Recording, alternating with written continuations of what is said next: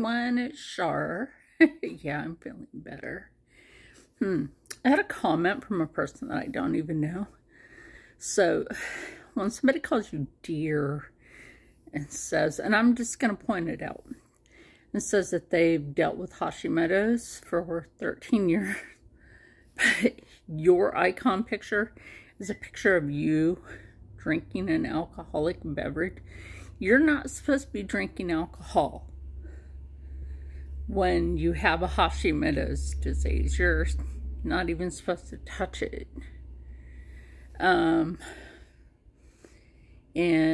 I had always been around when I was a little girl that some of the ladies, the elders, they had beautiful, very witchy gardens full of herbs and spices, like onions.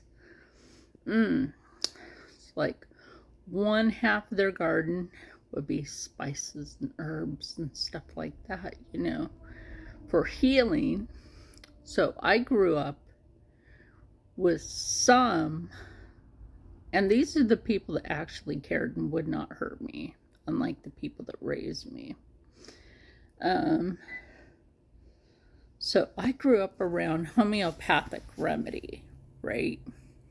And I discussed this with my endocrinologist yesterday. So for somebody to say, oh, dear, you need to go see a naturopath. First of all, my insurance doesn't cover naturopath. No.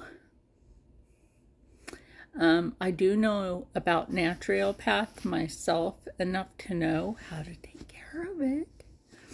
So I discussed that with my endo yesterday. So she said, stay with the electrolyte. And there's a way to do that at home. Is don't use the pink Himalayan salt. Okay, don't use that. That shit is just that. It's shit. Most of the time it doesn't even come from an actual vein of pink Himalayan salt. It comes from a dirty part. Okay. Blech.